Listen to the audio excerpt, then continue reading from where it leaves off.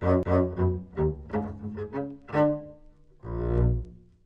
Jennifer Tipton, a lighting designer for theater here in New York. And I think it was here at the Whitney that I first came to know the work of Edward Hopper and really fell in love with it, both as a lighting designer and just as a person. He uses light in an inexpressible way, in a way that makes you feel something that is very difficult to articulate.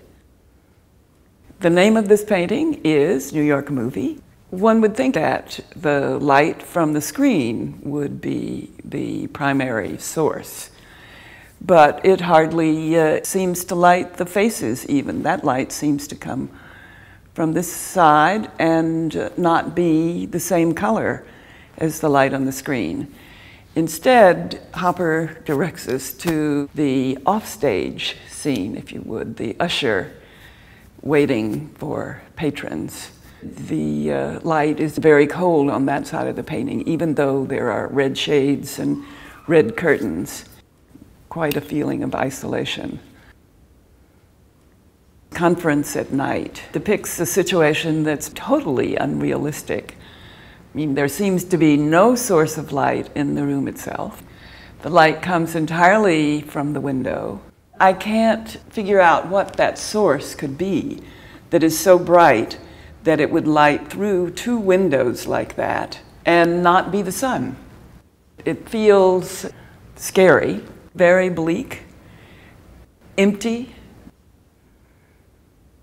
Route 6 Eastham.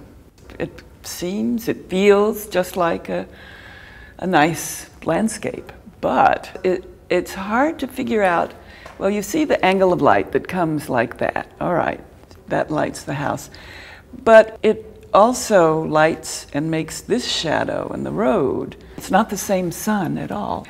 And therefore, it's very hard to tell the time of day. Not only is it difficult to know the time of day, it's difficult to know the time of the year. My first impulse was to say summer.